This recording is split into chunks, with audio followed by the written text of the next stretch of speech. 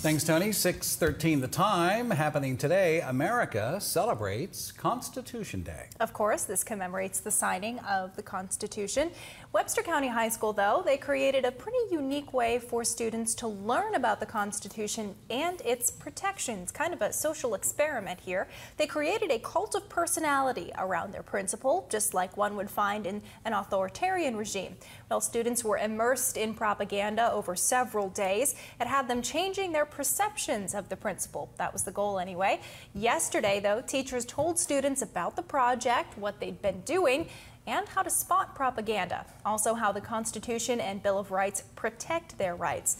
Administrators say that it's all designed to teach the students vigilance.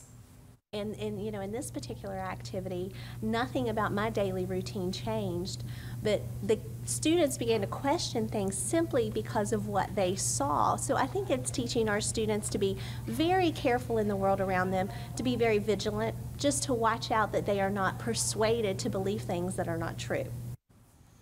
She seemed to hand over the power pretty well there. Yes. Well, administrators and staff are encouraging their students to wear red, white, and blue to commemorate Constitution Day today.